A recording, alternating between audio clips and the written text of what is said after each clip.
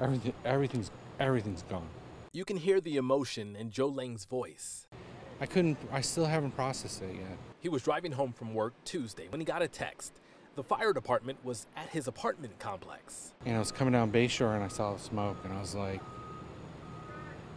oh man. He knew it was his building.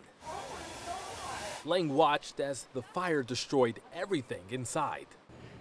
I lost birth certificate, every photo I've ever taken. I lost everything. Man, 3 computers. Several calls came in around 2:30. It took firefighters several hours to put the fire out. How it started, that's unclear, but fire officials believe it started on the roof. I was weeping. Kara Milberg lives in the building next door. She was at work when she got a text. She rushed home, not sure if the fire would spread to her apartment.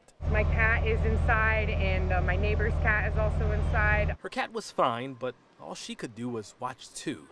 She knew her neighbors' lives had just changed. It's home and those are my neighbors. That's their home and you see it every day. You don't realize, and all this stuff is going to be gone. Gone.